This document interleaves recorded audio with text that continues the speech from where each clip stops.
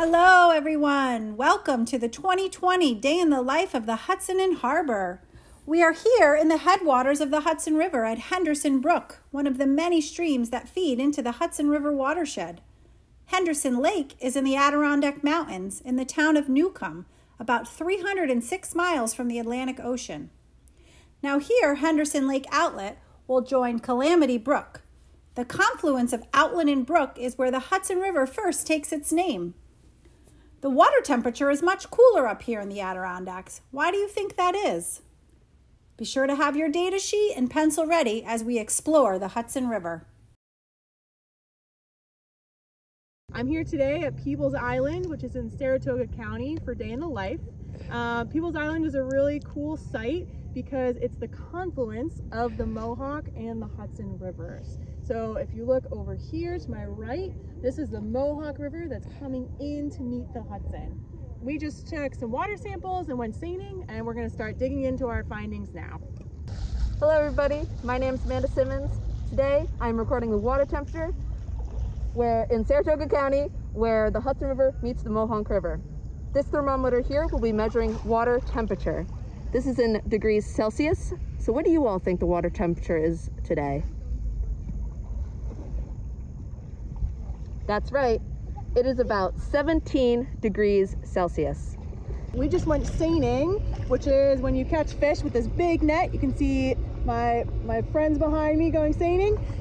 We caught a bunch of the same species of fish that are in this bag, and I want to see if you can identify what they are before I tell you what they are.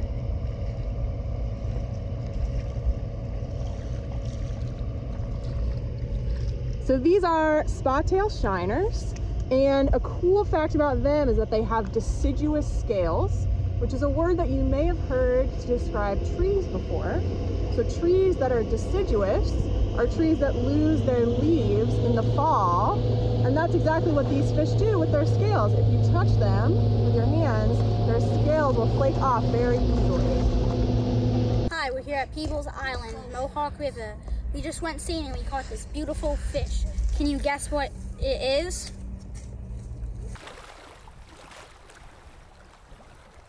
It is a smallmouth bass. We are here in Green Island at the head of the Hudson River Estuary, looking directly at the Troy Dam. New York Harbor and the Atlantic Ocean are 153 miles south from here. We're going to learn about the water here, the amazing creatures that call the Hudson their home, and some of the diverse waterfronts around the area. And there's more. 2 other videos will help you compare what you find in this video to other parts of the estuary. And all 3 of them are recorded on the same day in October 2020. We're going to look at lots of water quality parameters and fish in the next few minutes, so you may want to have your data collection form with you, or even just a pencil and paper to write down your notes. Today, you are the scientist. Make sure to record what you see and hear. Pay special attention today to the water temperature and dissolved oxygen levels in the Hudson, as our educators share some important information with you. At the end of this video, you can take a deeper dive into these topics with our guest scientists. But for now, let's start exploring.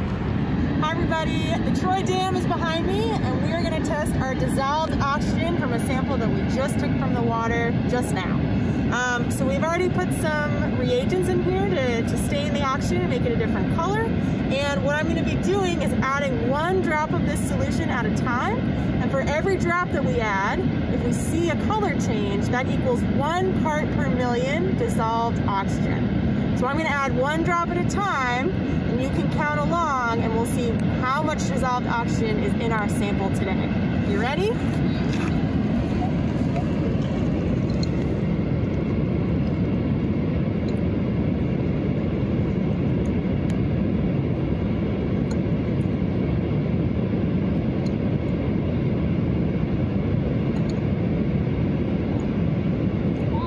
It's getting clearer.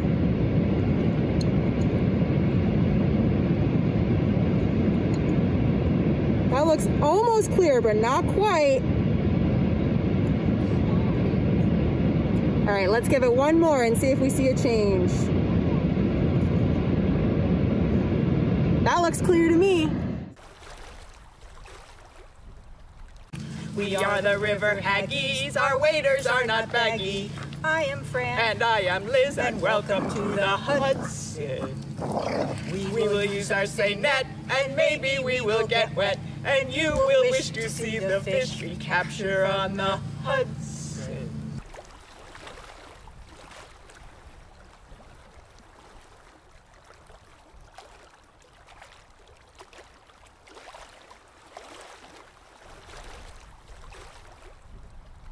Hello, we are at Ernest R.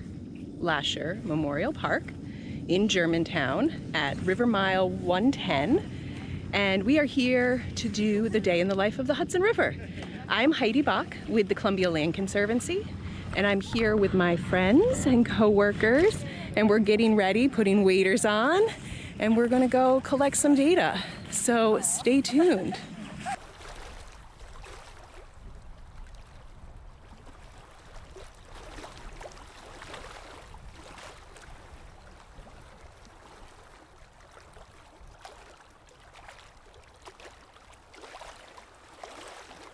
Special day, Hudson River, Day in the Life 2020.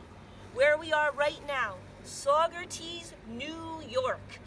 We're in a park, Ulster Landing Park, River Mile 97. There is a beach, nice. There is the river, the mountains, and the changing trees in the season of fall. We are learning about the Hudson River as an estuary, water sampling, fish in the river, 97 miles north from New York City. New York City, the river water is mighty salty, connected to the ocean. We're still connected to the ocean, but the water that we find here has less salt in it. Fresh water from the rain, fresh water from the mountains. So continue your studies on this beautiful Hudson River as an estuary, a wonderful environment. Thanks for joining me, and we'll hope to see you soon. Take it easy, everybody. Thermometers, testing temperature. This is an air thermometer, checking the temperature of the air. This is a special thermometer we're putting in the water to test the temperature of the water. As scientists, it's important to gather this information, record the data, so that way we can check the health of the river. The air temperature is kind of a little bit easier. We see Fahrenheit, we see Celsius. The red line going up and up and up will give us the number of the temperature in the air.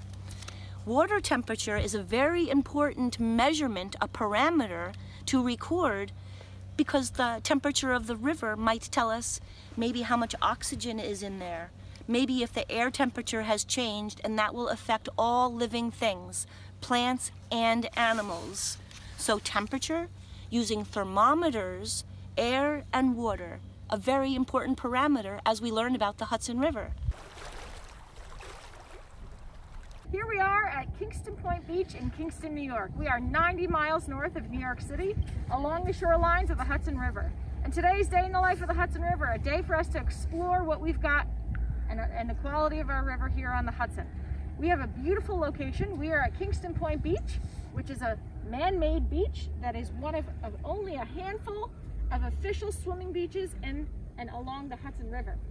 We're in a shallow cove here, and surrounding us we've got all different types of land uses. This is a place where people come swimming, fishing, kayaking, boating, and environmental education like we're doing today. But historically, this was a location for the extraction industry. Extraction industry like brick making, like this Hutton brick that you see here, and the remaining brickyard that we see off in the distance. This was also a place where ice harvesting would take place and cement making. So a really historic place throughout our river and the history, but also important to us nowadays. Hello, so here at Kingston Point Beach, we also caught some bluegill, some spot tail shiners, and some banded killifish. And then one other fish we got here is actually one of my favorites. This is a young of year fish over here. So it was just hatched this year.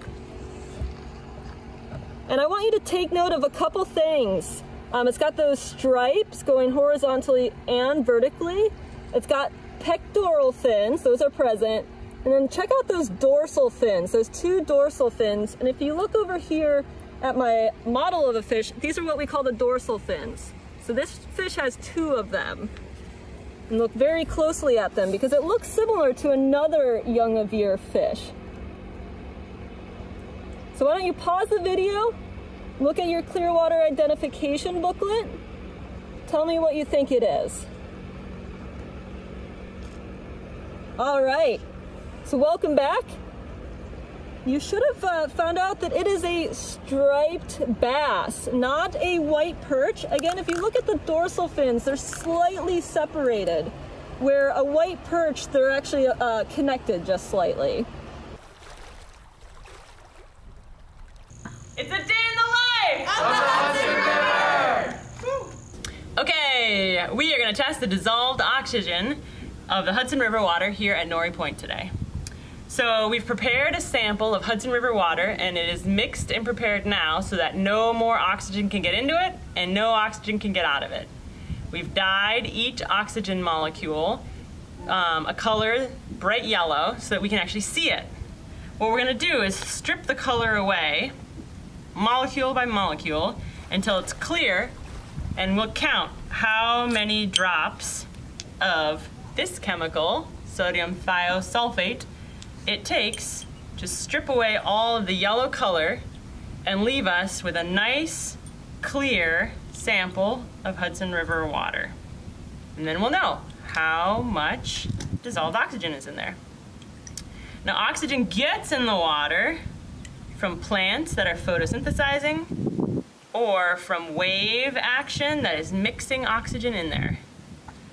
The things that need oxygen in the water include zooplankton, fish, any kind of living organism below the surface of the water that doesn't breathe up in the air.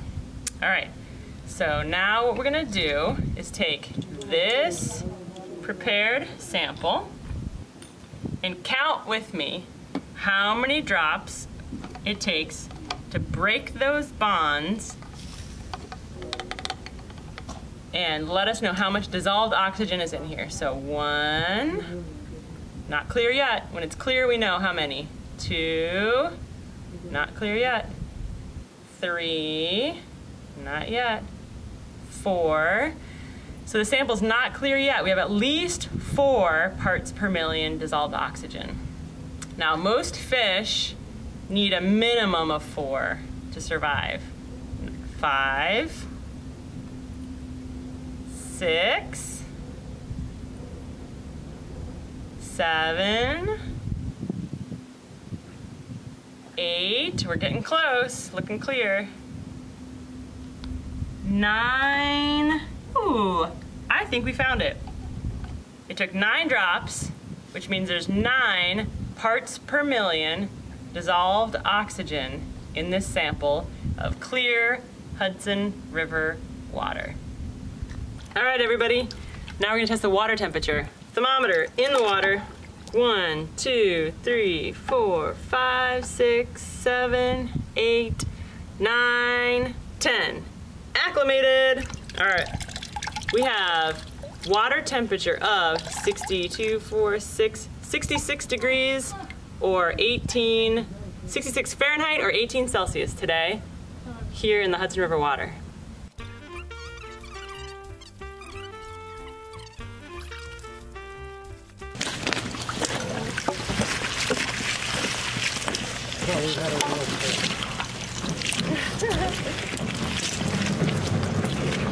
Ooh, another rock.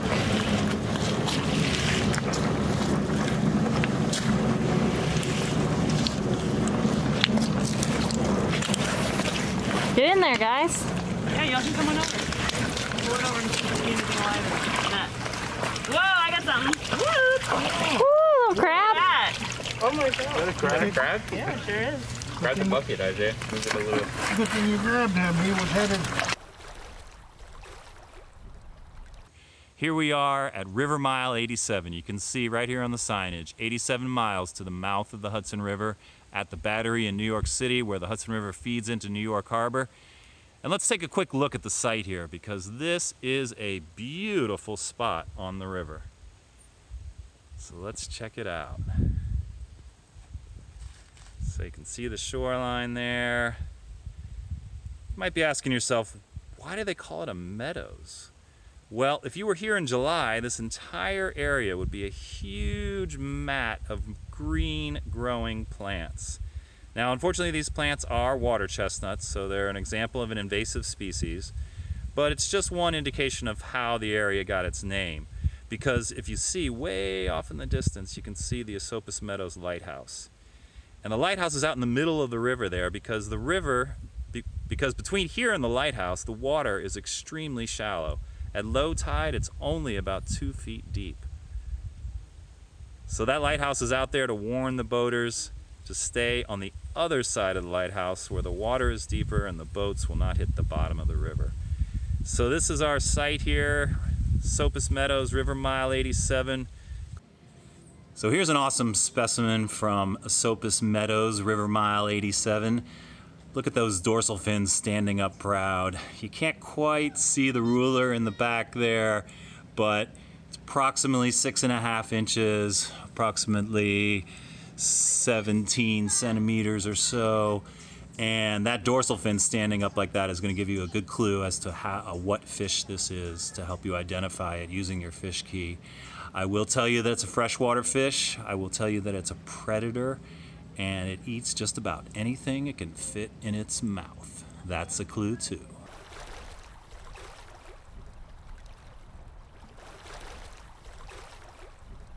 Behind me, you can see the walkway from Poughkeepsie to Highland, and the weather is pretty nice. It was 64 degrees when recorded earlier, and we came here 9 o'clock in the morning and leaving around 11. So I'm filling up the turbidity tube all the way to the top, which is 60 centimeters.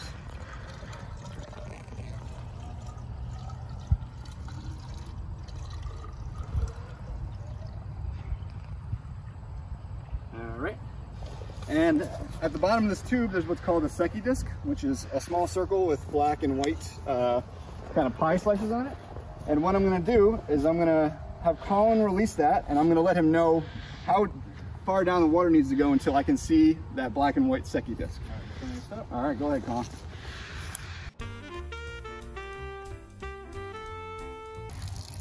Stop.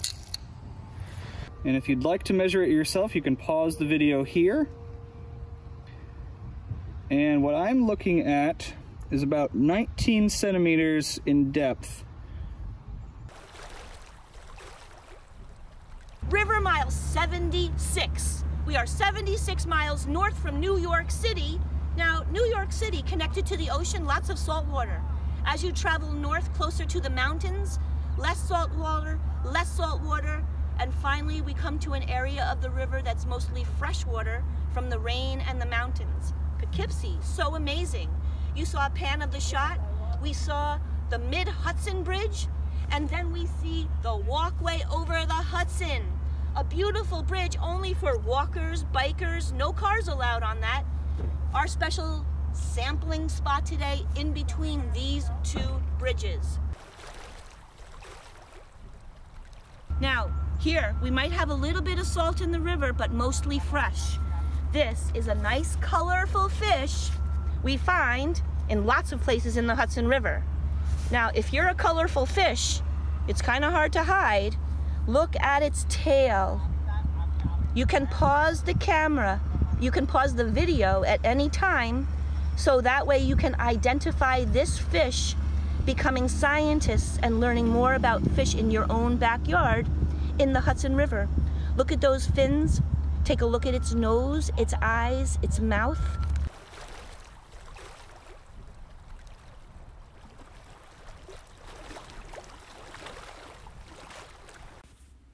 Thank you all for joining us for Day in the Life 2020. Stay tuned for our guest scientist. Thank you so much for joining us for Day in the Life of the Hudson River 2020, focusing on the upriver section. Now we looked through a bunch of parameters, but we're going to take a nice deep dive into two of them today. So if you want to join me, stay tuned. So the first factors are seasons and water temperature. In this picture at Poughkeepsie, overlooking that walkway over the Hudson, you can see that it's becoming fall. The temperatures are cooling, which also means the water temperatures are going to cool. Things like rain can actually cool off the water temperature as this cool rain is entering into the Hudson from the entire watershed.